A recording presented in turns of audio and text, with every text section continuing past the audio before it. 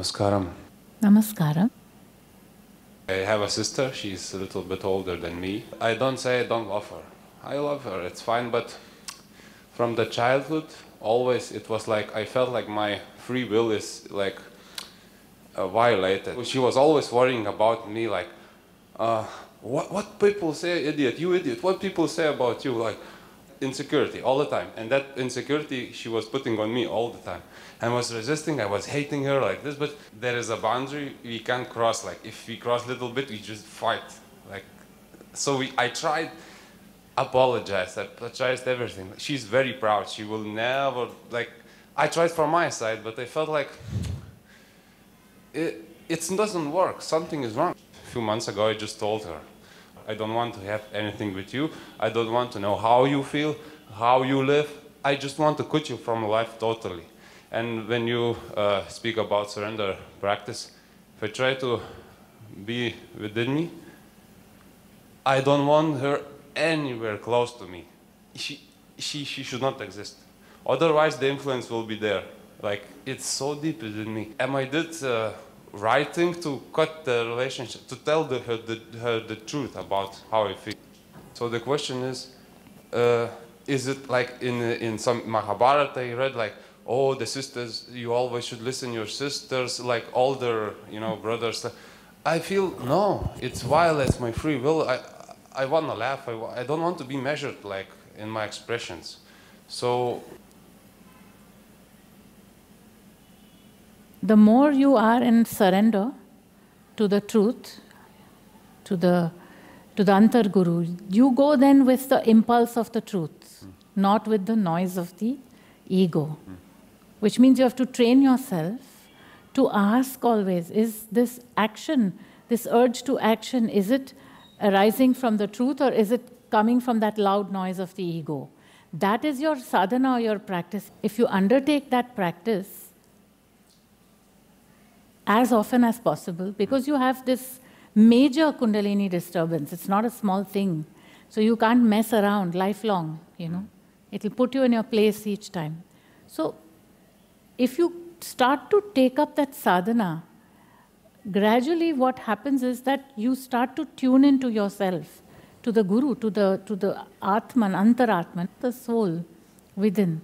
And as you tune into that, you also tune into the soul of the other because it's the same thing.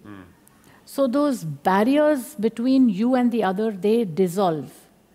And if it is somebody who is essentially not supportive of your system, they will just disappear. They won't be around you. Thank God. No, but that first you have to do the practice, no? Yeah. God is not around until you do the practice. You forgot that part, right? Yeah. The second part is nice, but the first part is the challenge. The other thing is, if you start to look at everybody in the world as yours, then why is your sister different from her? Of course, I understand a woman-male relationship is one thing and sister-brother, but you can also have 100 other sisters, no? But what is so different? Does she have some special something? I don't know. From my early childhood, I felt like authority of her. Mother says something, that's okay, I can listen, I can do. But when she says, she's strong, like. She might say anything, but tomorrow she might also say something to you, if you're lucky. Then she might say something as powerful. My point is that you are looking at her as your sister and the blood connection and this and that. Why? Why? In any case, you don't owe anything to your sister.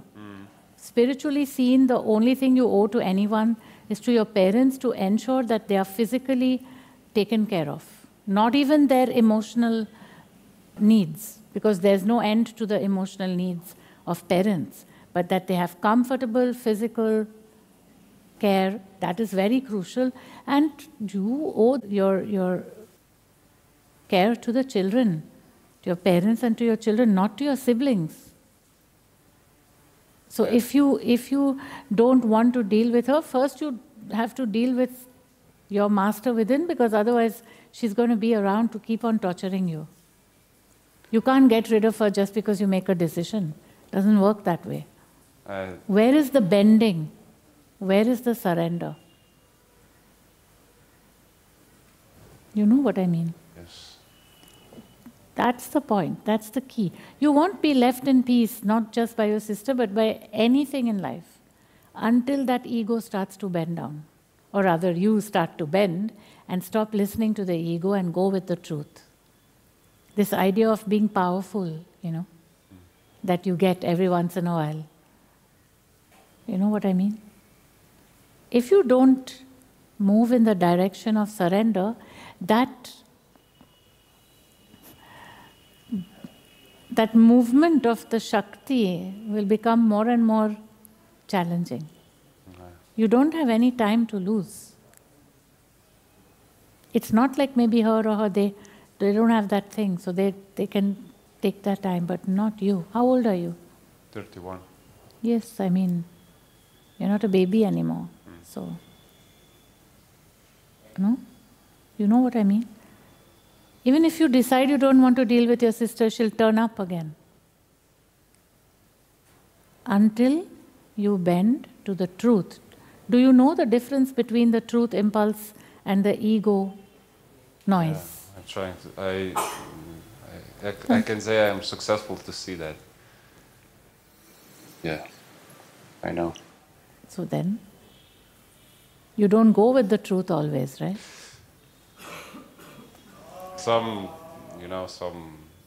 What is English, this word called,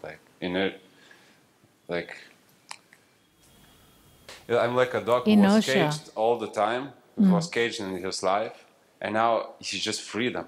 He just wants, to get a little bit loose. But why were you caged? What do you mean? How are you differently caged from her or him or? I can't stand this when somebody is just with other people, just trying to get from their support against you. I can't stand this. But you're a 31-year-old. What is this big thing about your sister? It's not now. It was from... But now it's time to let it go, no? It's a past story, right? Yes, yes. What, do you want to hold on to it and put pampers on it and comb its hair? No. And feed it food every day? Just leave it. It's past tense. Either you psychologize your whole life and keep on looking at all the things that went wrong, or you spiritualize your life and then it's just this moment that counts. Augustinas is your name. Augustinas, yeah. So either you can go back and look into the past and my mother did this and my sister did that and this one. Every single person sitting in this room will have that many traumas as you. Everyone will have, because it is always relative to a person's situation. There was a Bengali girl, she had a huge trauma and she just couldn't get over it. And the trauma was that her mother, when she used to make breakfast, used to give the older sister the bigger egg. It's a true story. And she's gone through her whole life traumatized by that. So... I'm not... I'm not commenting on this. I'm not comparing your trauma to that, but I'm saying it's relative, Some people will have a trauma because they lost their arm or leg. And the same kilos of trauma the other one will have because they got the smaller egg. It's real trauma she was going through. So either you leave that or just leave it behind from this moment on. Nothing to discuss or think about the sister. Sister is sister, okay, all good.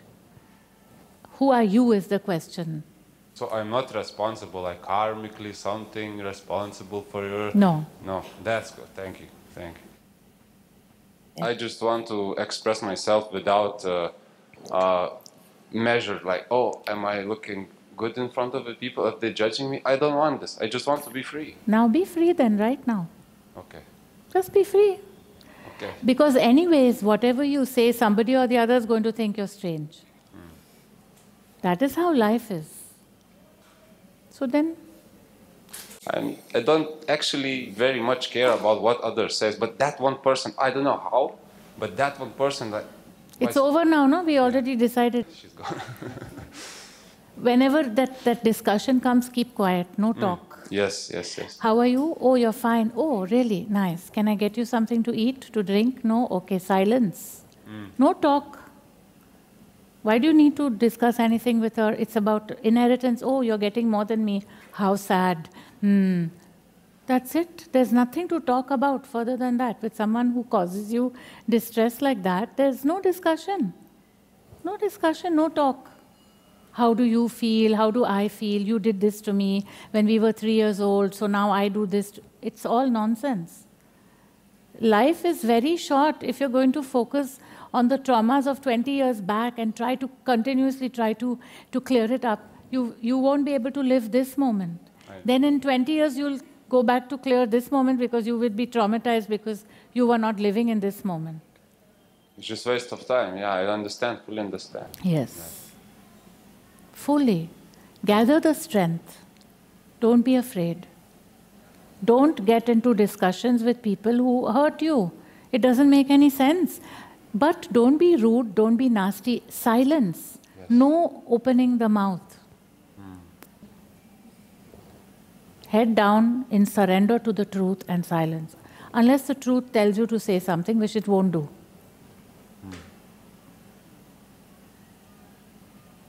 Pull together the strength to do that. But that truth within me told me that I should say the truth to her, how I feel. I don't think your truth within you speaks to you. This is your ego. The truth doesn't speak. It's an impulse. It doesn't have any need for you to speak to anybody because it doesn't have any needs. It is a cosmic impulse. It's not a voice of need. Oh, my truth told me, my soul told me to go to the Bahamas. No, it doesn't tell you to do things. It's a cosmic impulse. It's binary in nature. It's only yes or no, positive or negative. And once you start feeling it like a small baby, you start acting from it, except because you're socialized, you don't do things like pee on the floor or something, you know? So it's not a voice telling you, Augustinas, now tell her how you feel. How? What does one achieve by talking like that? I didn't say I don't want to talk to you again. Whatever you said. What is the truth? How you feel? Okay, and now?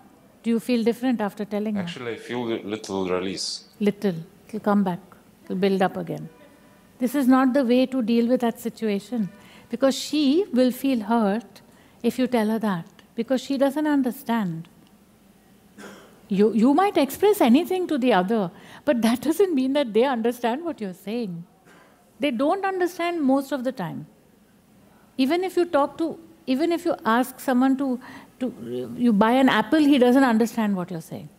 Even if you speak the same language. It's a very difficult thing for two human beings to communicate with each other. So what's the point of telling her, you have hurt me and I didn't feel this and you traumatized me, and you think she's going to like that? I think the answer is no. I just need apology. Simple. What you need is inconsequential to anybody in this world, to anyone in this room. What you need, nobody cares. And definitely not your sister. So how do you assume that you have the right to get an apology from her? And how do you assume to get it in the first place? First, we would like to talk. We are not enemies. Some of the time we are very close to each other. Either you talk or you don't talk. If you talk, that's what will happen. If you don't talk, there'll be peace. I'm not saying not to talk at all. How are you? Oh, the weather is very nice today. It's very sunny, isn't it? Like people in villages. Have you noticed how they talk to each other? They don't go into deep emotional discussions. They meet each other on the street. Sun is very hot today. You can see it in every village in the world. Every village. They only talk like that. Whether it's Tamil Nadu, or it's in Pondicherry, or it's in Switzerland, or it's in America, or it's in Australia. In the village, first they talk about the weather, then they talk about their cars. Nice, and what is this, something new? That's it. If it's women, they talk about maybe the fruits that they just collected from a secret place which the other ones don't know, wild things or mushrooms they collected or something, and then they talk about the weather, obviously, which is amazing thing to talk about, because we all depend on that. Talk about the weather with her. Tell her makeup is very nice. And keep it at that. There's nothing more to discuss. You want an apology from somebody? Why? Why should she give you an apology? Tell me. Because what reason? If I feel within myself, if I get apology, I just hug her. It's everything. But that's you. It's fine. But it's you. She doesn't want that. She doesn't want that. The world doesn't want what you want. Yeah. So it's better. It's the other way around. Yeah, no, it's better to be centered, to be quiet, to talk about the weather, to talk about how beautiful she looks. And the moment she starts telling you something about yourself, head down, move in with the truth. That's it. This is how one has to live in this life, with everyone. What deep talks do you want to have with your sister? It's ridiculous. One shouldn't have deep talks with anybody, actually. One should have deep communion with the soul, and then all the talks become sweetness. Just about the weather and about... You see the beauty in the other one then. You see the sweetness in the other, and then the whole talk goes to that. Yes, you can have deep philosophical discussions with somebody who is attuned with you. You are attached to her.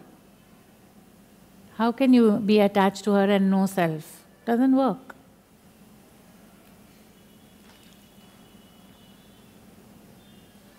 Some part of me was always like keeping her as a mother, you know, like she was a little older than me.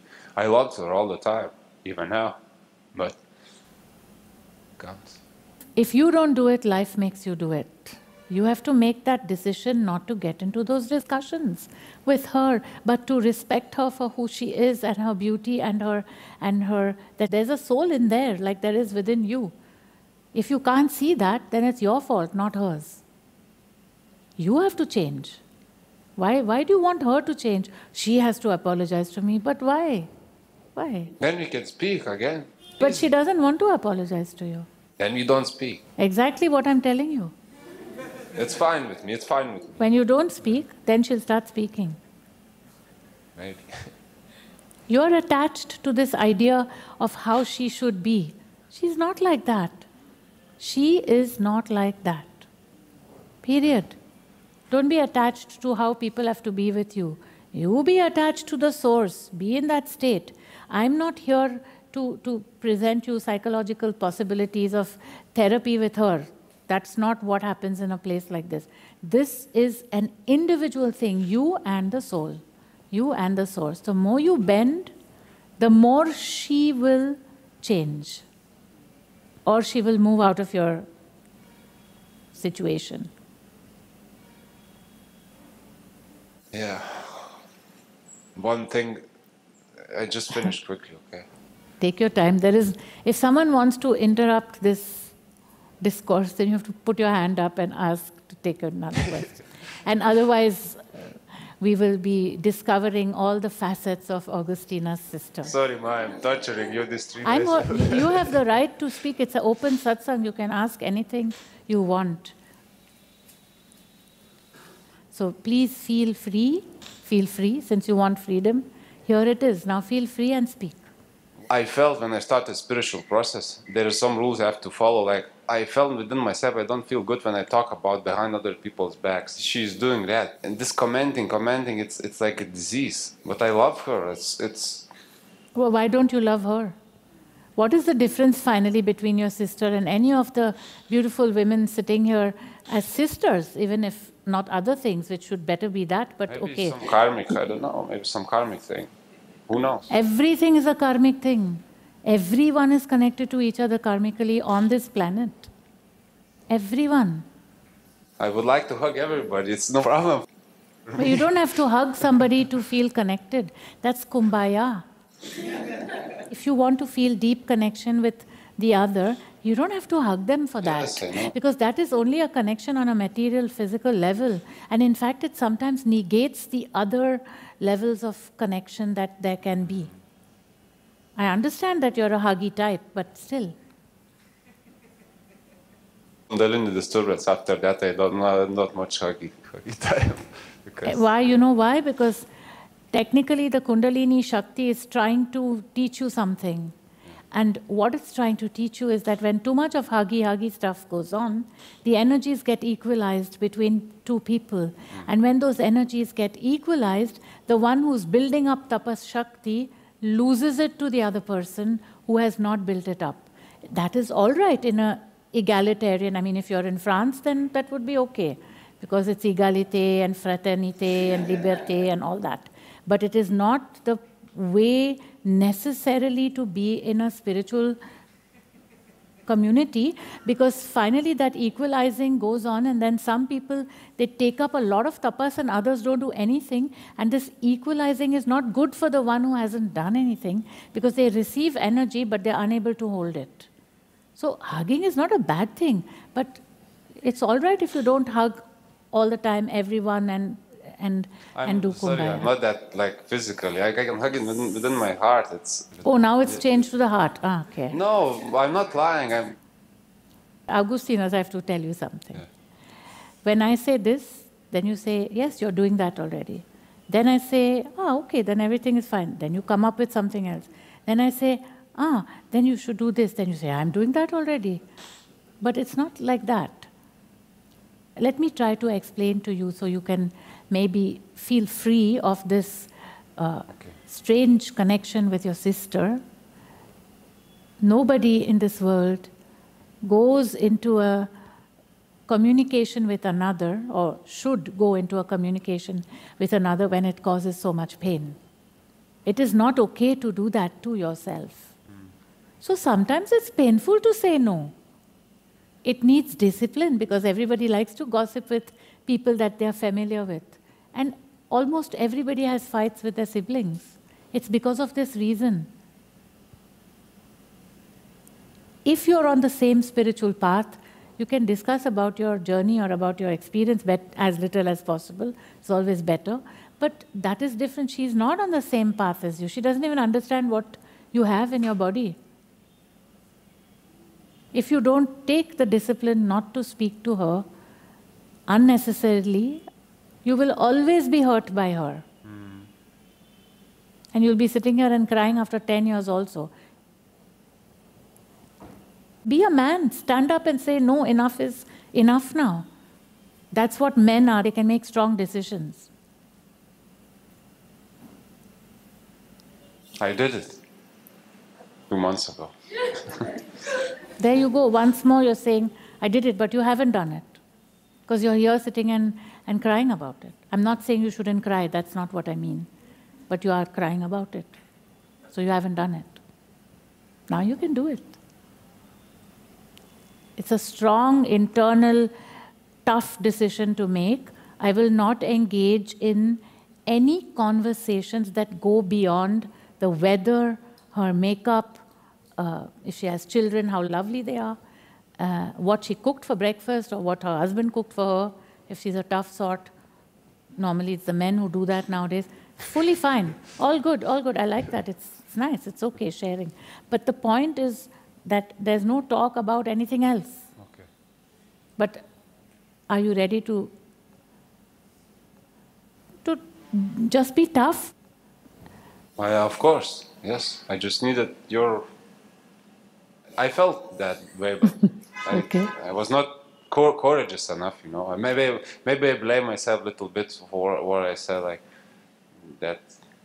Like people say, you have to keep your relation with your siblings. You must. This is your karmic duty. That nonsense was deep within me, and you just. A spiritual seeker doesn't have to keep relations with anybody. That's good. A spiritual seeker has a duty towards the parents for their material comfort. Because you can't satisfy parents' emotional needs. It's not possible. Their needs are always more than what you can do. But their material comfort, are they okay? Do they have enough? Do they have a proper roof? Are they comfortable? Do they have enough of whatever they need? That is a dharmic duty. But not if there's a complaint, you don't talk to me enough, or you don't love me enough and all. No. It's good. You don't owe that to anyone. You only are in surrender all the time, and the truth will tell you what you have to do and what you have to undertake. And to the siblings, no. No. It's the parents' duty to take care of the siblings. They're not your children. Your children, yes, very, very strongly so. Your partner, yes. Siblings often interfere with the partnership of their other sibling, and they cause trouble between the partners. Siblings, unless they are very sensitive and very transformed, keep them at a nice distance. Weather, beauty, makeup, cooking. Which movie did you see? And don't go into the details of the movie because you won't agree. Got it. It's a decision. It's a spiritual seeker has to take strong decisions. Otherwise, they're there wavering always between all kinds of things. No. And you'll see it will be better in the long run for both of you. Yes?